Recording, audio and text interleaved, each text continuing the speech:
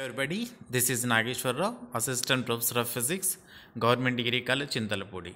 In this presentation, we will discuss about Maichelson interferometer, in which how can we determine wavelength of light and also applications of the Maichelson interferometer. In this Maichelson interferometer, it consisting of two excellent optically plane mirrors M1 and M2, which is placed perpendicular to each other. There is two glass plates G1 and G2, in which G1 is semi-silverized towards the glass plate G2, and S is a source of light. It may be monochromatic light, and L is a convex lens. So this is the L is the convex lens, which is used to render the light ray into parallel beam, where G1 is a glass plate is semi-silverized towards the glass plate G2. This is M1 is the perfect plane mirror and M2 is one of the perfect plate mirror, where M1 and M2 are perpendicular to each other. So the angle between M1 and M2 can made by using the screws, these screws. We can change the angle between M1 and M2. So this is the traveling a microscope eyepiece, that is T, to observe the interference fringes. So that due to the interference we can observe bright and dark rings or bright and dark fringes we can see. So G2 is one more glass plate. This is called compensating plate. We will discuss later. So in which how can we work this experiment? So there is a convex lens L. S is a source of light. This is G1 is the glass plate. Already I told you. This is semi-silverized towards the glass plate Z2. This is mirror M1, mirror M2 are perpendicular to each other. This is traveling microscope T. If ray is coming from the source S is incident on the convex lens L,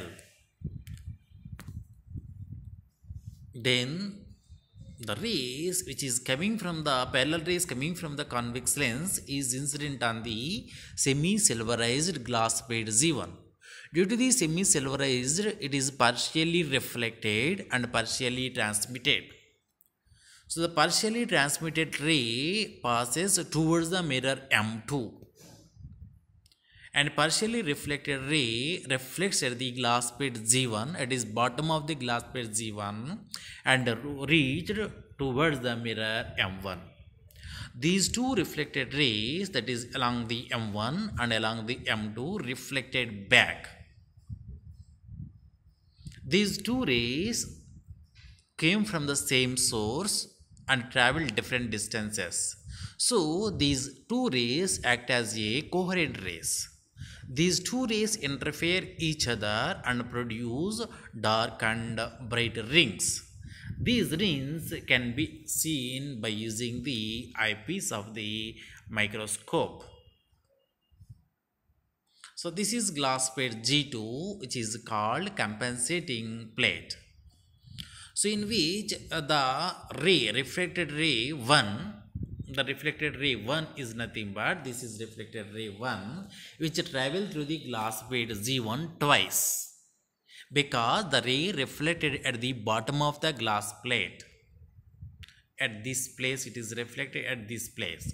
So once it is moving inside of the glass plate one time, and this is going about the second time. So the reflected ray 1, which is travel through the glass plate Z1 twice, but the second reflected ray, that is towards the mirror M2, travel not at least once. So these two rays, reflected as 1 and 2, are travel same distance but optically not equal, because the ray 1 travel through the glass plate G1 twice, but the ray 2 does not travel at least once. So path difference is not equal, so that we have to use another glass plate Z2 having the same thickness of G1 and same material. So it is called compensating plate. Now the ray 2 also travel through glass plate G2 twice. So two reflected rays now optically equal, travel different distances, came from the same source, and after interference they produce bright and dark rings. So this is called compensating plate Z2. If it is monochromatic light, this glass plate G2 is not compulsory. If it is white light, the glass plate G2 is compulsory to observe the interference fringes. So as shown this is diagram, this is M1 is the mirror M1, M2 dash is the virtual image of the mirror M2. So we know the for A1 travel along the M1 at a distance of x1, and the ray 2 travel along the mirror M2 at a distance x2. If those two distances are not equal, there is an air gap between M1 and M2. So the path difference between two reflected rays is 2 into x1 minus x2, because we OM1 is taken as x1 and OM2 is taken as x2, then the path difference between two reflected rays delta is equal to 2 into x1 minus x2, because one along this direction it is x1 minus x2, along the reverse after reflection one more x1 minus x2, so that the total path difference is 2 into x2 minus x1 when the mirror is very thick, that is heavily silverized. If the glass plate G1 is very thin, the additional path difference lambda by 2 is added according to the Stokes law. So path difference delta is equal to 2 into x2 minus x1 plus or minus lambda by 2.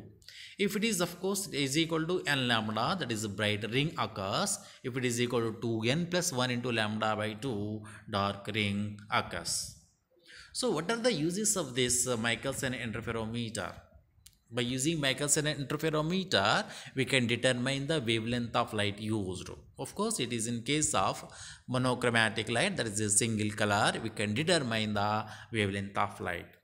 If it is not monochromatic light, we can determine the difference between two wavelengths. That is, of course, the resolution of the spectral lines. Resolution of spectral lines is nothing but the distance between two spectral lines, that is d lambda, we can determine by using the Michelson interferometer. By using this Michelson interferometer, we can determine the refractive index of the material of the thin film. And also we can determine the thickness of the thin film we can determine. And of course there is fourth one is there, that is to measure the standard meter in terms of the wavelength of light. Now how can we determine wavelength of light? That is of course monochromatic light. We know there is bright and dark rings we can observe in Michelson interferometer. If the mirror M1 is travel or moves by the distance of lambda by 2, if the distance of lambda by 2, the path difference is, we know, 2 into x1 minus x2, that is 2 into lambda by 2, that is lambda path difference occurs by moving the distance of mirror M1 by lambda by 2. So, in case of this path difference 2t plus lambda by 2 is equal to n lambda for the bright ring. If already told you that if lambda by 2 is moving the mirror M1, then the path difference is lambda. It is nothing but when one bright fringe is shift into the place of another bright fringe. For example, these are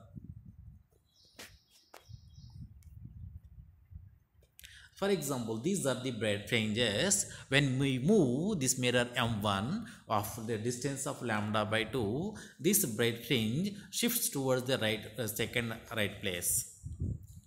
For example, when the distance is moving from one place to another place of the mirror M1, if there is n bright fringes moved from one place to another place, then n into lambda by 2, that is the distance travelled by the mirror M1, is equal to x2 minus x1 or maybe x1 minus x2.